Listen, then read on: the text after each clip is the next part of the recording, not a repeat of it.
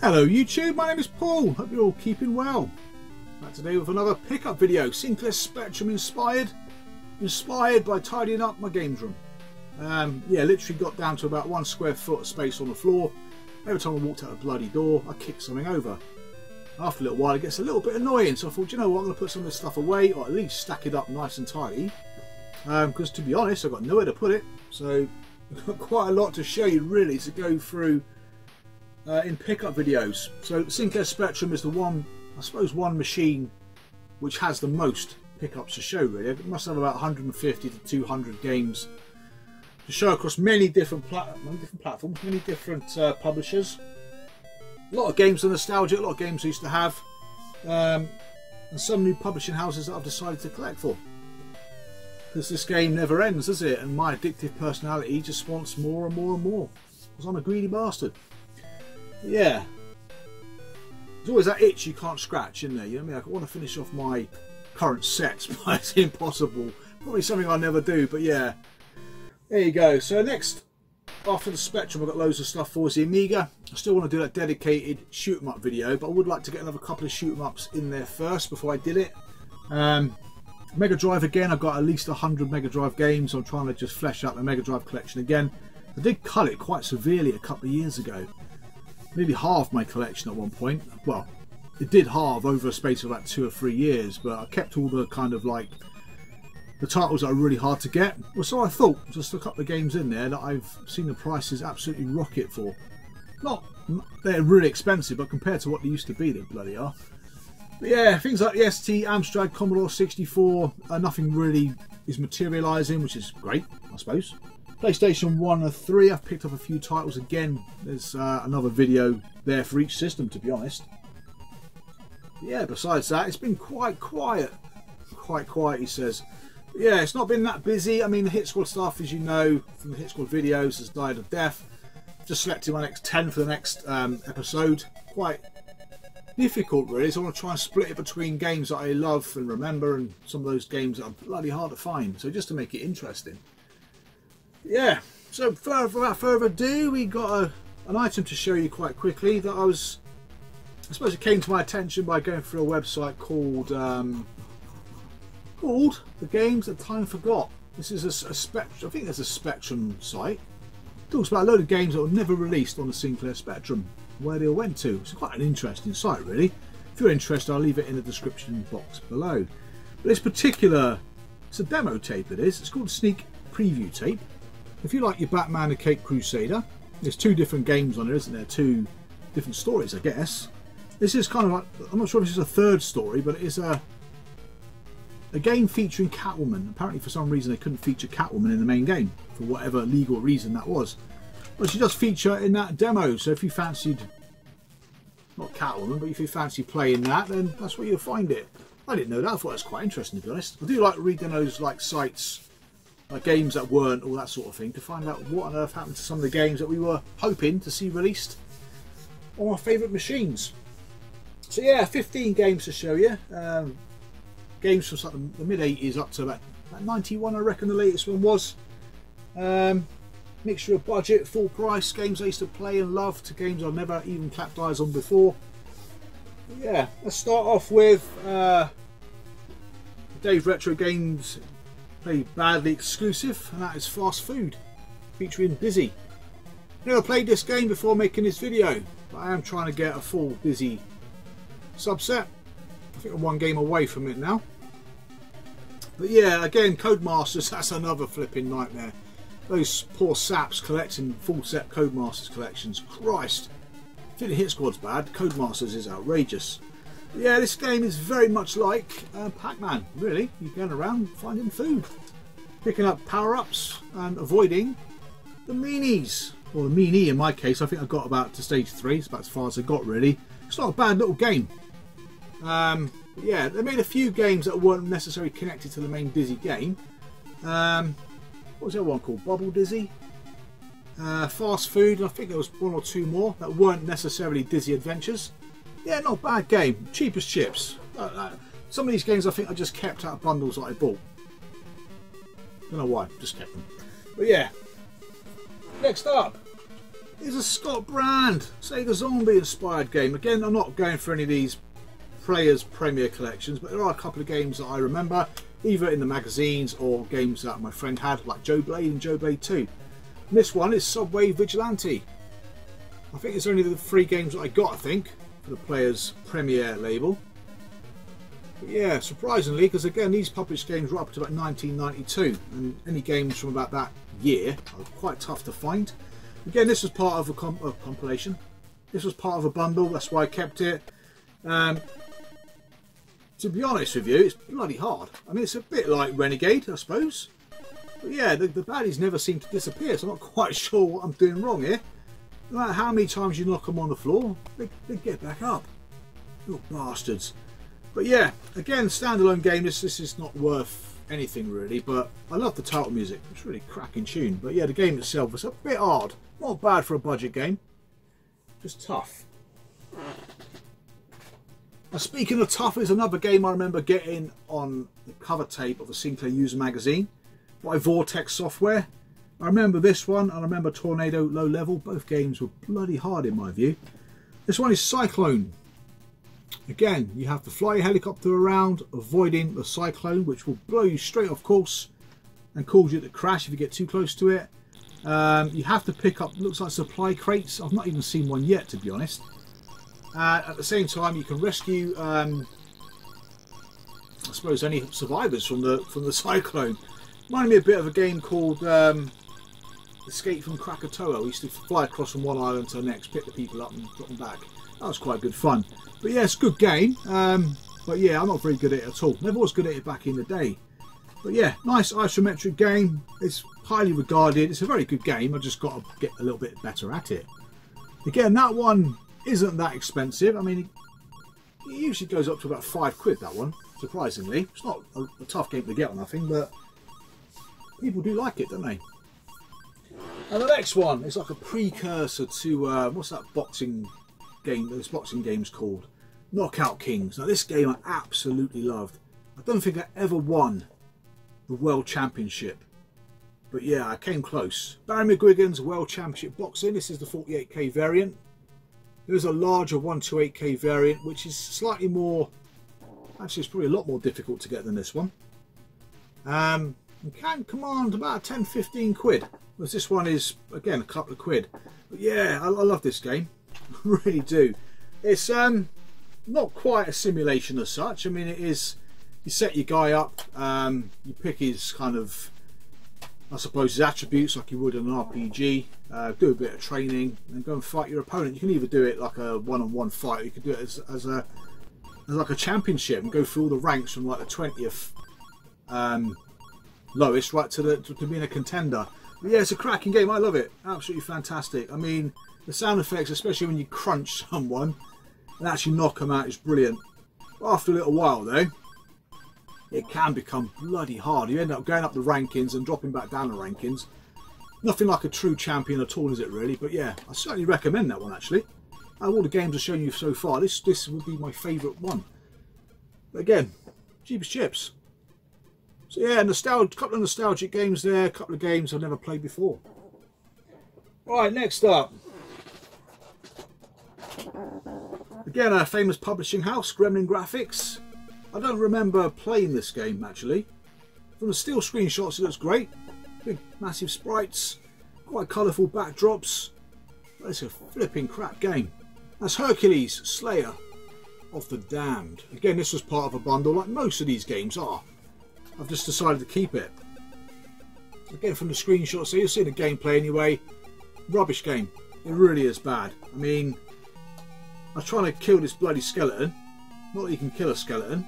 Maybe smash it to pieces, but yeah, I didn't like it at all. This is probably the weakest game I'm going to show you out of all the games I've got. But Gremlin being Gremlin, a software house that I do absolutely love. They did produce some really great original games. I don't think they converted a single thing. I think everything they did was their own thing. But yeah, I wouldn't recommend it though. Certainly wouldn't buy it. If it wasn't free in a bundle, I probably would have moved it on personally. Right, next. This is a game I don't really know at all. The reason I got it is because it was done or programmed by Jonathan Smith. Game by software projects called Hysteria. I think this was later re-released. But yeah, it reminded me a little bit, playability wise, of Cobra. But yeah, same sort of sound effects actually, the same kind of idea. Or so it seemed. But yeah, I really enjoyed this game. Didn't have a clue what I was doing, to be honest. But I did actually enjoy it. It's very smooth. Graphics are nice. Not in the best of conditions. It's a shame really when you see some of these creases and stuff. So I would look for an upgrade for this. It's not a bad game. But yeah, I'm not sure it's a very early special effects game. 1987, so may well be. Obviously special effects then tied up with Ocean Software, didn't they? Made a lot of games for them. But yeah, nice to see that. Jonathan Smith, special effects. It's worth giving it a go. I thought it was quite good. Next is this one. A game that I remember seeing in the magazines that looked absolutely fantastic, especially with the humongous sprites and a big spaceship that comes down at the beginning in the introduction screen, which is quite incredible to see that. Screenshots that I saw in magazines and all certainly were not the Spectrum screenshots. In fact, the Amstrad one looks absolutely incredible. And that game is called Trantor, The Last Stormtrooper. Again, I've had this on the ST before. But yeah, it moved, the character's animation and that's fantastic, and the sprite is huge. The game itself is quite bland, I felt. I mean, you go along, different floors, you go up and down on the little elevator, you have to activate certain terminals, which release a letter, but I don't know what I'm supposed to do with a flipping letter. I got 20% through the game without actually knowing what the hell I was even doing. So maybe there's only 5 letters to pick up, I don't know. But yeah, it's a good game for what I've seen of it, but I can't imagine it's going to hold anyone's interest for very long. But yeah, I always wanted it, always saw it, never bought it back in the day, so great to have that in the collection for definite, even though it's quite an average game. But I think it got some great reviews back in the day. Right, next up we have a very nostalgic game. Again, never had this until I got it free with an online magazine, I keep saying that, a floppy disk based magazine from ST. But I always remember this particular game in CVG, and I always wanted it because the ST graphics looked amazing, so I thought I'd get it on the Specky. Another famous software house. Mark, that's License to Kill. Not a bad little game once you kind of suss out how to play it. But yeah, I think there's ST screenshots on about there, but it's one of those games again, if you don't persevere with it, you'll probably think it's crap, but after a little while, once you play it, it's great. I mean, the first level, I always thought you were protecting the Jeep on the flipping first level, but you're not. You shoot it, just blast it out the flipping way, it'll stop shooting you, and you might get off the first level. But yeah, for some reason, I just thought that Jeep was there to... I thought you were protecting it, but clearly not. But yeah, the first level's not overly large, but you just stay on the road, avoid the buildings, shoot the turrets or the barns with the people in there with bloody guns, I don't know. Get to the end of the level, you start off with another completely different, same level, but it's completely different gameplays. You're then a little man who uses his scope, I guess. I think he used the joystick to move his scope to shoot the bullets in a certain direction. So that took a little while to get used to. Once you get used to that, it's actually very good. I think I can get to about level 4. It's about as far as I got. There's a one level in there, I think you're chasing after a tanker or trying to avoid being rammed off the road by a tanker. I barely remember it, but yeah, it's a good game. Certainly recommended. Another one that's very cheap to pick up. I'll persevere with that one because it's better than it first looks. Right, next up is a game that reminded me a little bit of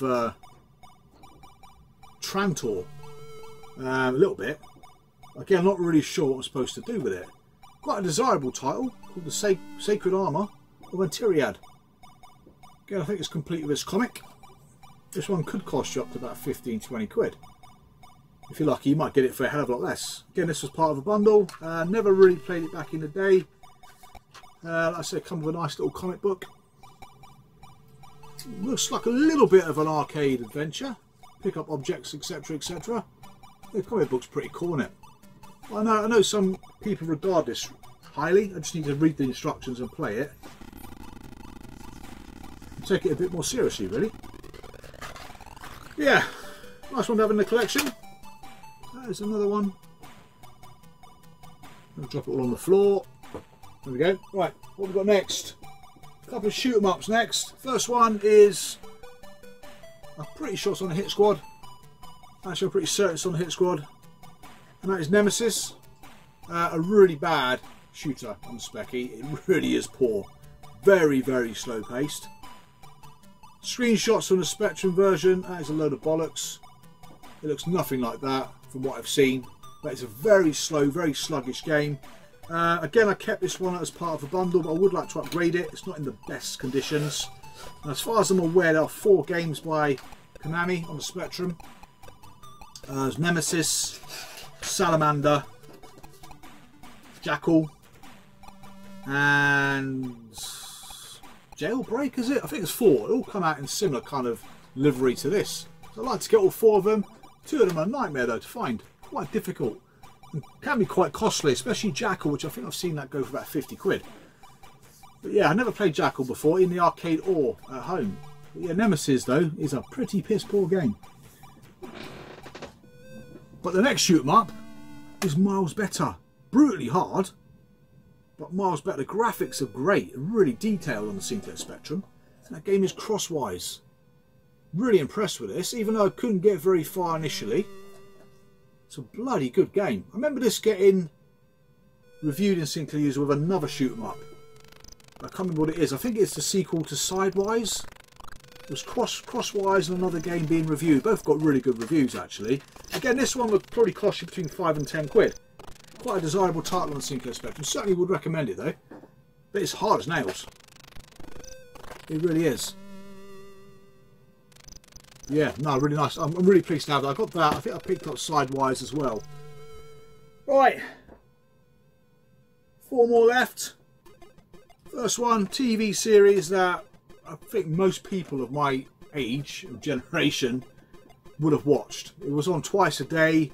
Every time you got home from school, even if you got home for like having some lunch at home from school, this would be on. They were humongous, weren't they? Did watch it from time to time.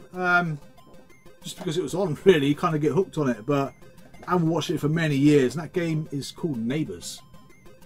Even got the little title tune at the beginning. As you would expect. The game itself is crap. Really is. I recently got a bunch of games off of Sioin. I've kept a few, about 11 or 12 that I wanted for the collection. But yeah, this particular game is dreadful. I'm pretty sure you're on a skateboard going around Ramsey Street in the neighbourhood. And that's it. I think you're racing other skateboarders. There goes the dog again. Yeah, it just comes with the usual gump inside, baggy instructions. But yeah, again, quite a difficult one to get. I've seen this go for about 10 to 15 quid. In the condition I got it in there, it's a little bit concave there. Yeah, it's alright. It's not a good game. I think it's more nostalgic than anything else, really, just by the fact it's Neighbours. Next up, I suppose a comedy show that I never really I think it was way before my time though, wasn't it? But I never really got the humour. That's Monty Python's Flying Circus. I mean, I saw the films at Life of Brian, that was quite funny. Jabberwocky was hilarious. There's a few, weren't there, they made? But yeah, the game itself is a bit quirky. It's a bit quirky. It takes a little bit of time to get used to. It's a multitude of different types of games, from a shoot 'em up to a platformer to whatever. Got quite a lot of humour in it though. It's quite good. The Specky version's not bad at all. Played this quite a bit on the Amiga, but yeah, the Spectrum version holds up quite well. Again, don't come up very often, this one. Don't think it's overly expensive. Again, I could do with upgrading that because it's quite scuffed. I'm going to get barked at in a minute. I'm just waiting for it. Right, next up is Teenage Mutant Hero Turtles: The Coin Up. Love this in the arcade. I remember playing this on Brighton Pier back on my school trip, geography field trip. Shut up.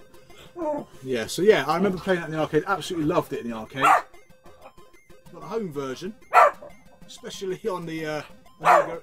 Shut up. Especially on the Amiga and ST and all. Bloody terrible. Nothing like the arcade. They tried. Unfortunately, they failed miserably. She's gone. She's left me in peace. I'm going to give her a fuss in a minute. But yeah, massive poster inside there. Unfortunately, it's all folded up just to fit it in the box. The game itself on a Specky is playable. It's all in monochrome there. But it's pretty much all there. I got off on level 1. Must have used about 10 continues to get off there. But yeah, I do recommend it for the Spectrum. Yeah, I mean, I played it on the Amiga. Disappointed there was no sound in the Amiga or music. There was sound but no music. So it lacked a bit of atmosphere, but played okay. I can't remember what the ST one plays like. I think the Amstrad one looks great as well. But yeah, quite happy to get that in the collection. I remember the Teenage Mutant Hero Turtles coming out, the blue box one, the kind of dodgy, God knows what the hell it was all about. That was disappointing because I initially thought that was the arcade release. She's gone downstairs now, so a bit of peace and quiet. Last, but certainly not least, a game that I had years ago in the collection. Sold it, probably sold it for about a £5. Knowing me, I had no idea that it's quite a valuable title. I know it is on the ST and Amiga, but there's also a Spectrum release of it. It's a shoot 'em up, a pretty bland one at that. This game came up on eBay. I'm pretty sure you had it up for about a £50 buy it now. So I snapped it up, so it can go for considerably more. That's Darius Plus. Again, the Specky version is not any less playable than the ST version, which in itself isn't particularly great. The graphics are not bad, looks nothing like the arcade. Nothing at all. Screenshots on the back are taken from the ST anyway. But yeah, Darius Plus is superb. He lied. The graphics are nothing short of superb. A fully be-weaponed ship is quite a spectacular sight and can torch more aliens than I've had hot dinners. It's pretty addictive stuff. God, they lied as well. Its essential addictive qualities shine through, a considerable achievement. Don't know what they've been playing, but it certainly weren't this. Again, the Specky version ain't bad in comparison to the ST, but as a conversion, yeah, it's a bit grim. Quite desirable, very, very rarely comes up. Remember seeing a copy of this on floppy disk sell. I think it was 150 quid on the Facebook group. I didn't even realise a +3 version existed, so yeah, pleased to have it. And that concludes my Spectrum pickup video. Yeah, loads. There's so many different games on the Specky, isn't there? From the early homebrew games right through to the big arcade conversions that came out quite late on in the Specky's life. But yeah, if you're trying to collect for the Spectrum, you've got the really hard stuff to pick up from the early days, the really difficult stuff to pick up on its dying days, and you've got billions of stuff in between. But I do enjoy collecting for the Specky because it's a machine I first had. That's it, I'll stop waffling. Thank you very much for watching, thank you very much for subscribing. I'll see you guys again real soon. So take care, and bye for now.